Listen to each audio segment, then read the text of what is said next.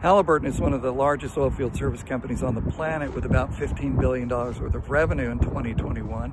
They'll do about $17 billion this year around the world, but they're the largest hydraulic fracturing company in the world. I'm standing outside El Reno, Oklahoma at the facility that they built several years ago for about $40 million. They had about 20 or so frac spreads working out of here, out of the 90 that they had working in the first quarter of 2019.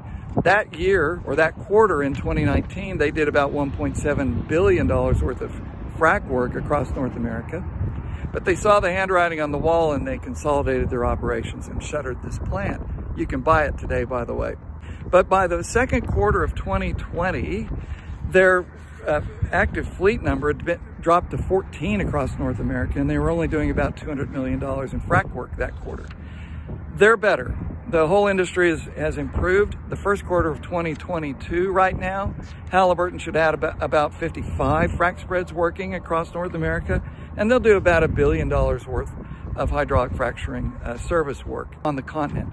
If you'd like to have a deep dive on Halliburton and about 500 other oilfield service companies, you can subscribe to our oilfield market report. Also, if you'd like the deep dive on hydraulic fracturing, we have a frac report that also covers the world of proppant.